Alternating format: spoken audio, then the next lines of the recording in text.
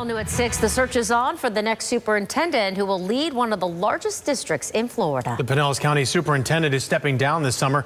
And tonight, some community leaders tell ABC Action News reporter Sarah Hollenbeck they're making a big push for the next leader to come from a diverse background.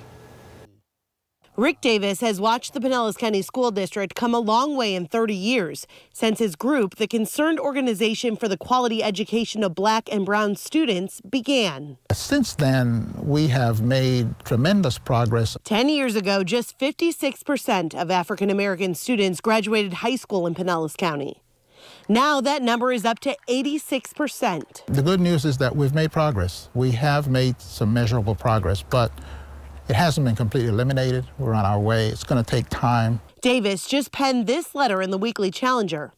Tuesday, school board members will start narrowing down their criteria for the next district leader.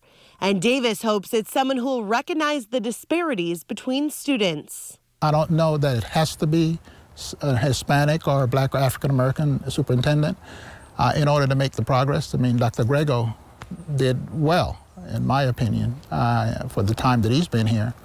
But clearly, a Hispanic or African American or Black superintendent is going to bring just that other dimension to the work. The school board plans to spend the next 2 months gathering community feedback, and they hope to have a final candidate selected by June.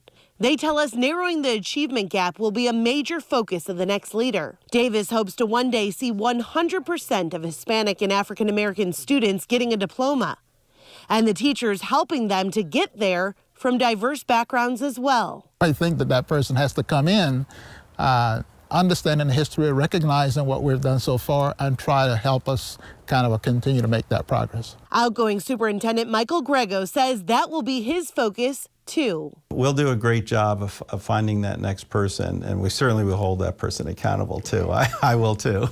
In Pinellas County, Sarah Hollenbeck, ABC Action News.